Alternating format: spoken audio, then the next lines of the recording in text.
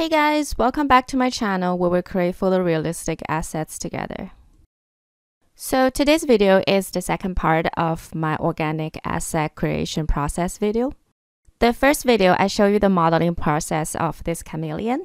If you haven't seen it yet, I will put the link down below.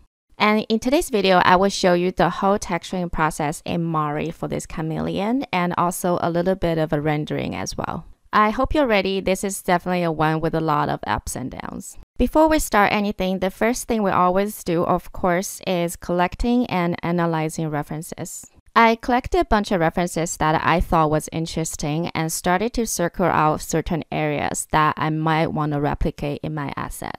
Chameleons are definitely an interesting subject to tackle because almost every reference is different. I'm not gonna lie, I was getting pretty damn confused over all the references that I collected. For an asset like this, I can either stick to one reference, or if I feel like I want to have more artistic freedom, I need to pick out the areas that I like and put into one concept. There are already so many different colors going on. I don't want it to get messy, then it won't look good. I want the color to follow the characteristics of the particular animal. It's like being as creative and artistic as you like, but it has to be recognizable. At the end of the day, we are trying to create photorealistic assets. So first thing I realized about this asset is how important is a mask for the in-between scale area is. It gives a definition to the scale and also it will help us create details around the scale. The first thing I will work on is to find different ways to generate a high quality mask for that. I tried a few different things here. First thing is the substance painter, of course. I also tried poly surface curvature function in Mari. In the end, I did a combination of both, and not gonna lie, I did a lot of hand painting to get a mask that I like. But since this mask is so crucial, the effort is definitely worth it. The next step, I prepared a lot of colorful textures for the paint. Now I have the mask and I have some basic textures. I'm gonna start to build the material in Mari. Gonna keep it super simple in the beginning. All I have is two layers of material. One is the material in between the scales and one is the scale. Before we work on any sort of detail, the first thing I need to decide is the color. I need to make a firm decision on exactly what kind of color I'm gonna work on. I have two main references I'm following at this point. Once I put on the basic color of my scale, I'm kind of adjusting a little bit and see which one I like better. Not gonna spend too much time on this because I'm pretty sure it will have to change later. I'm starting to block out some combination of color. First thing I'm gonna work on is this browned nose area. I see two main types in my reference. One is they always have this brown nose and then transition into color. And another type is they start straight from color from the nose area. To be honest, I'm not sure which one I'm going for yet. But I know the only way to find out is to start putting down some color. I will spend some time sketching and show you what I have. This is my first pass of a general color. It looks pretty goofy right now, but it's okay. This is more just a test at this stage. I'm giving myself a little bit of time to see how I feel about this current color. So while I'm thinking about that, I do want to show you a cool little function that I discovered from the Mari extension pack. Ever since I transitioned into using nodes in Mari, there's one function that I really missed when I was using layers. And that is to be able to collapse and merge any layers that I don't need anymore. With the kind of color testing I'm doing here, I don't need to preserve all these nodes that I created for it. It would be very nice if I can just bake a bunch of nodes into one paint node and save me some space. I know what you're gonna say, bake points. That is a very good way of doing it, but also let me show you an alternative. It's called Bake Visible to Selected Paint Node. To get it, tap and type Bake. It's right under Bake Point. So you want to connect the source to all the nodes you want to bake together, but you also want to view them in your viewport. After that, create a new paint node that you want to bake everything to. You want to make sure this paint node is selected. For me, the best way to do it is to double tap on the node. And if the node is selected, you can see it's slightly brighter than the node that's not. Now you can go into the bake node and press bake. Wait for a few seconds. Now, when I look at this new paint node, I can see all these things I was looking at is on this new paint node. This is really a great way to do any kind of experiment you want and just collapse anything you don't need anymore without the node graph getting out of hand. Keep going with my texturing. One thing I realized about chameleon scale is that the color distribution is confined within each scale, which means that this kind of blurry paint will never work. When the color started to shift on a chameleon, it's not because there's a color fade, it's because the adjacent scale started to change color, which means this type of broad stroke of paint is never going to work. If I want the color start to change, I need to color each scale differently. To do the next step of color blocking, I start to fill my color within every scale. It sounds like a pretty tedious process, and it definitely is. I will show you the very goofy first version I've done. This is another attempt to block out the color. It started to remind me of a mosaic window glass, and far from being realistic. Maybe the color is just too goofy. I went into a color adjusting mode, hoping I can get something that looked half decent. I changed it to this color that I thought is a little bit better.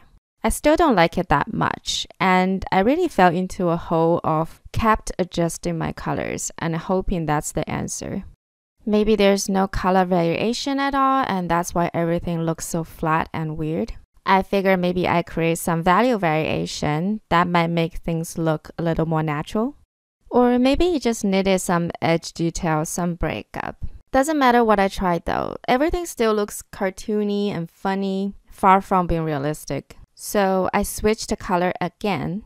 You probably realize while I was trying out different colors, I was also shifting the reference I was looking at. This is when I realized my reference could be the reason why I don't feel confident texturing all these different colors. Although these references showed a very interesting color transition, none of them was actually high resolution enough to show me the actual detail on every scale. I can capture the color, but actually I'm not sure what I'm gonna do with it after that. I think I need better reference. Time to go back to Google, the answer of all things. And I found this one. Not only does it show the color transition of everything, it also provides enough detail for me to have something to work on.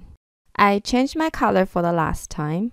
I spent the most time of this project shifting color nonstop. Once I decided on the final color, the whole thing actually only took 3 days. I think that's pretty common in the creative process. The idea and the concept of it is the more painful and head-scratching part. After the color is working, everything else is quite straightforward, and I don't think it's that much different than texturing anything else. Seems like there's dirt on the reference in between the scales, so that's what I'll create first. Once I started the texturing process, I also realized that the sculpt itself needs some work. There seems to be way more beveled edge in between every scale than what I have currently. Mine is way too soft without definition, so I had to go back to the sculpt and work on that.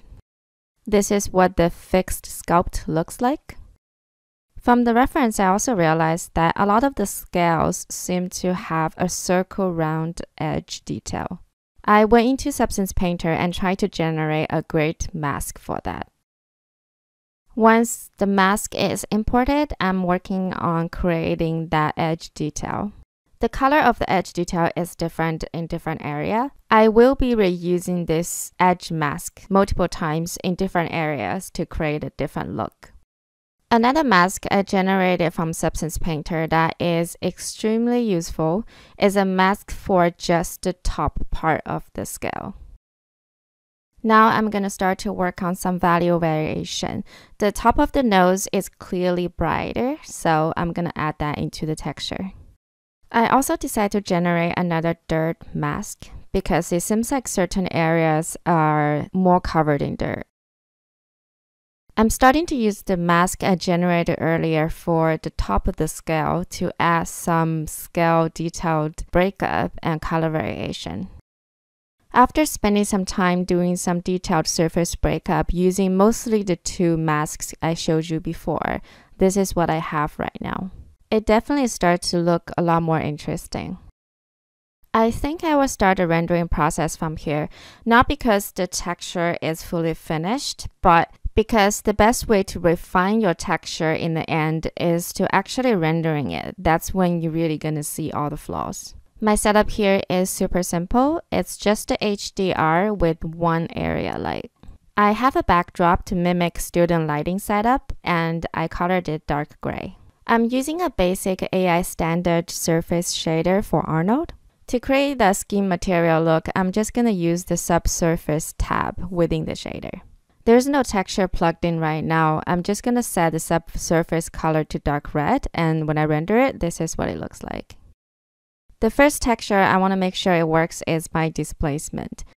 I exported a 32-bit displacement from ZBrush. After I press render, looks like it works. Next up, gonna add my diffuse color. When you connect the texture, make sure you set the filter type to off and also choose UDIM. Now we can see the diffuse map rendered.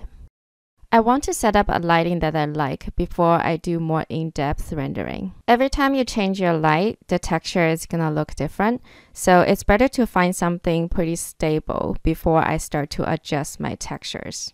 I want to show you what the subsurface color is doing to the object. I always hear people asking me about organic workflow, as if organic workflow is so different from hard surface. There's some kind of big secret that people need to know to texture something organic. To me, they're really not that different. This is probably the only thing that is different you have to worry about for organic assets is the subsurface color and weight.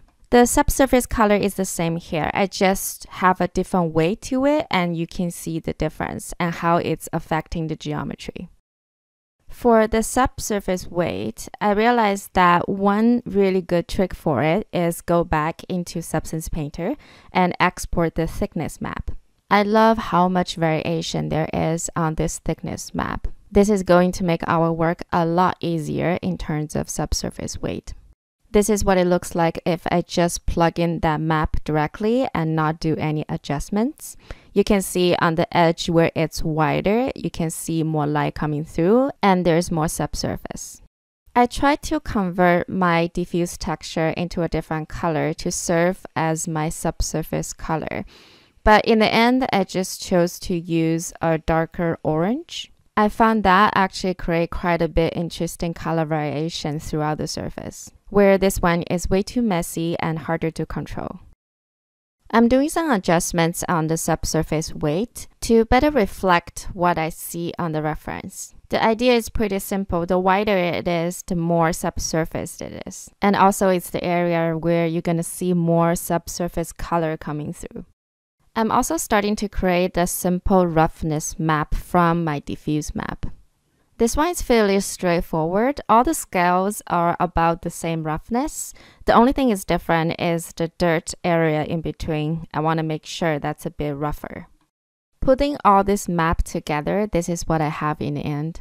The beginning part before I nailed down the look of it was the most difficult. Once that's determined, the rest of it is basically like texturing anything else. You still need to do all the typical texture breakups to make sure things look interesting. One new map you have to create is the subsurface weight, which I have explained in a tutorial. I hope this tutorial is helpful for you. Please like and subscribe if you enjoy my content. For the next part of the tutorial, I will try to tackle the entire asset in Substance Painter.